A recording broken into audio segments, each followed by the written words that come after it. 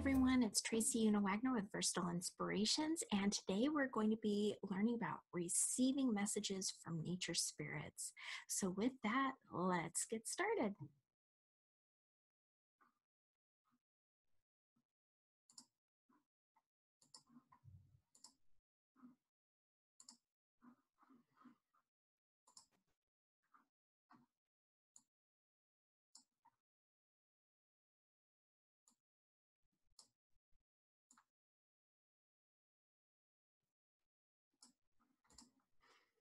All right, so today we're going to be learning about, Today we're going to be learning about receiving messages from nature beings. So we will get started. So you may be wondering, what are nature beings and why connect with them? Well, nature beings can be any number of things that are on planet Earth. And actually, some of them are more elemental in type. So you'll have elementals, you'll have plants and animals, anything that is of this natural setting from Earth, then you'll be receiving messages from them. And you can pick and choose which ones, or you can just be open to receiving from any of them. So some of them can be elves and mermaids, unicorns, pegasuses, sea nymphs, fairies, gnomes, sprites, animals, and plants. Anything, even rocks, you can get messages from. It's amazing. So nature beings, they're of nature, and they're plant, animal, or elemental. And an elemental being is a mythical being.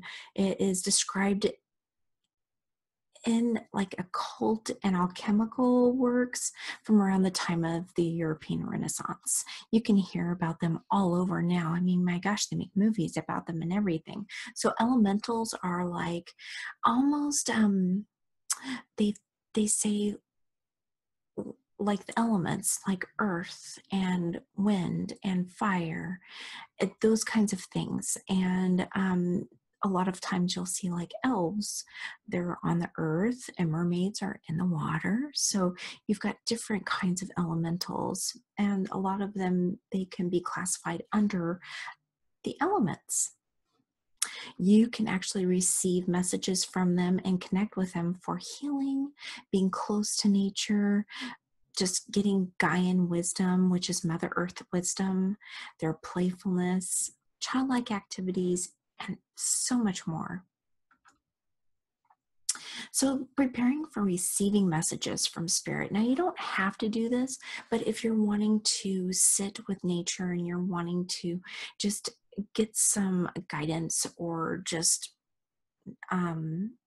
really sit with that, really acknowledge that you're going to be receiving that information and prepare for that, then you can use a number of elements to do that. You can use candles, light a candle. You can say a short prayer. You can call them in actually with that prayer. You can call in the elemental that, or the nature being that you're wanting to receive messages from, or just be open to any and all nature beings of your highest good and of light that want to give you messages, and you can do it that way as well. You can set an intention. You can set an intention for what kinds of messages you're receiving from nature, how to make your plants grow better, how to, oh my gosh, any number of things, healing, how to heal something. Just anything. You could receive so many different messages from the nature beings. Nature is so wise, especially when you're receiving some from trees and plants that have been on this earth for a long time. Oh my gosh, the amount of information and wisdom that they have is just amazing. Make sure I try to have a journal, paper, or pen, or other note-taking device. A lot of times I'll get messages while I'm on the computer, and so I'll keep my my Microsoft Note up so that I can just really just kind of click in there and just write down messages that I receive and who I receive them from. Call in white light. Always call in white light to really set that stage for white beings, beings of your for your highest and best good. That's the best way to keep it just on the up and up, and make sure that you're calling in the right being for the message that you're trying to receive. Always make sure you're just relaxed and you're open. If you're forcing it or you're tense and tight, a lot of times those messages can't get through all that. It's heavy energy. So if you just open up and breathe, just breathe, and even start with your chest, put your hands on your chest, deep breathe in your chest and exhale. And put your hands on your rib cage and allow the air to expand your rib cage. And exhale. And then finally, deep breathe into your belly. Put your hands on your belly and really deep breathe into your belly. And exhale. And actually what you're doing is you're just kind of opening up and allowing that energy to be as light as it can be, because elementals and nature beings are light beings. And so they will actually be able to deliver those messages to you a lot easier if you're open and accepting. And the biggest thing I always tell people is to have faith as small as a mustard seed. Jesus said that, and it's so true. Just having that tiny bit of faith, knowing that you're going to receive the messages that you want to, or you're going to receive the messages from the nature being that you're wanting to, or that you're calling in, will actually, that's all it really takes, is having that small, tiny mustard seed of faith. Ways in which you can receive messages with spirit, or with these in particular with nature beings. You can get them from pendulums. If you work with pendulums, you can get yes and no answers. Or if you have a board that has the letters in the alphabet, you can spell out words and things like that. With prayer, just by praying, and not necessarily to them, but just offering out just a little blessing, just a little prayer, just saying, I'm open and willing to receive the messages from you today. As easy as that. And you can name the nature being that you're wanting to get that information from, or you can just be open and see who comes forward. Channeling. A lot of times when I receive the messages, I consider it channeling, because I will just be sitting there and all of a sudden I get this rush of information. And so it's almost as if I'm channeling that information from like an animal, or a fairy, or a sprite, or even gnomes will come in and they'll just give you all this information. Now, if you're close to a tree, big oak tree, or a pine that's been around for a long time, a lot of times you'll just get all of this grounding energy right away, this rush of energy, of just grounded energy. Next thing you'll do is probably get some information from that tree, if you're open to it. And so it's almost like you're getting, like they're channeling through you this information. Channeled journaling and writing. So you can also sit like I do in front of my computer at times, and the information just kind of comes. You can do the same thing with a notebook, your journal, or with just writing on a piece of paper, or you can actually get it in front of your computer as well, just by getting all that channeled writing information. It's amazing. Instant communication.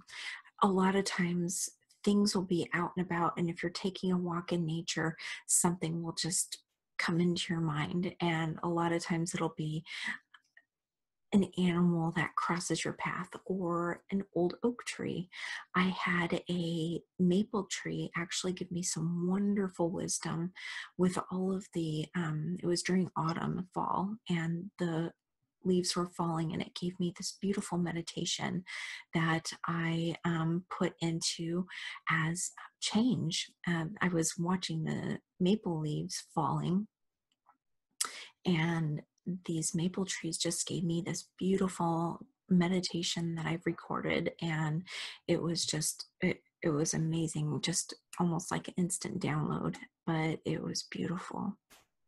Now, by tapping into your transpersonal energy system, you'll be able to receive those messages, especially if you are just sitting with your throat chakra or with one of your higher chakras, either the causal chakra, the soul star, or the stellar gateway. But mostly, if we're working with the energies in the earth, so the earth star, which is about 3 to 6 inches below the earth's surface, so in the earth's crust, if you go down in about 3 to 6 inches, sometimes a little bit lower, sometimes a little bit higher, just depends. That earth star is actually there, and you'll be able to receive lots of information from Mother Gaia and all her wonderful beings on this earth. Again, faith as small as a mustard seed moves mountains. And Jesus said that, and it's so true. Just make sure to have that little tiny seed. If you've ever seen a mustard seed, you'd be surprised. It's so teeny tiny. And when you have that much faith, you can move mountains. And so by having that teeny tiny bits of faith, you'll be able to receive the information that you're wanting to get from those nature beings. I like to end sessions of communication. Now, this doesn't have to be regimented. It could just be a thank you. Thank you for giving me that information. That's all it needs to be. Showing gratitude to that nature being for spending some time with you and spending some of its energy and relaying that information to you.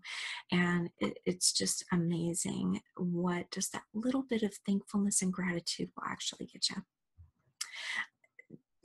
There again, let the light begin to fade. If you're really having a session where you're really working with the nature beings, just after you call in that light and you're surrounded by that light, just allow that light to fade just on its own. Just let it fade. And what you're saying is, I'm done receiving the information for now. I'll be back, but please just let that information just kind of be put on the back burner for now. Ask for the session to end. You can just say, I need to end the session now. Just please end the session. And that's how easy it can be. Just ending it right now. All done. You can open your eyes, begin to feel your hands and your feet, move around, yawn, take deep breaths again.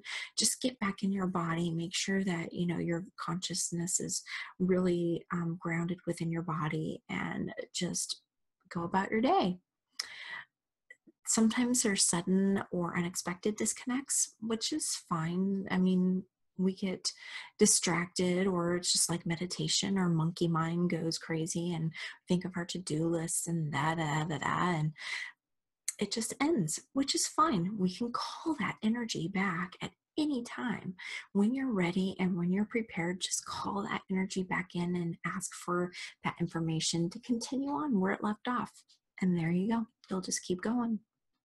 Cutting cords of ties. Sometimes people think of connections as actual connections with cords or ties or links or something. And those cords actually attach to your energetic body, your subtle body. And so by cutting that cord and allowing white light to go back to that being, that nature being, and just absorbing that energy back into you, then you're ending the session as well. Bringing cords, lines, links, whatever whatever you see as a connecting rod back into your soul self space. And so when you do that, you actually, especially if you're grounding or if you're going into the earth star chakra, then you're connecting with a cord or a link or some kind of rod. And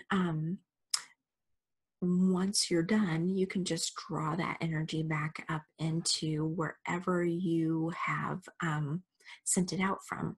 A lot of times people will ground by the soles of their feet and send a cord line or link down through their soles of their feet down into the earth. And so by just bringing that back up into the soles of your feet, then you're cutting that cord as well. Or if you send it from, I usually send it from my soul self, my heart space area. And once that goes down or goes up, depending on where we're going with it, then you can just draw that energy back into that space. Just as simple as that.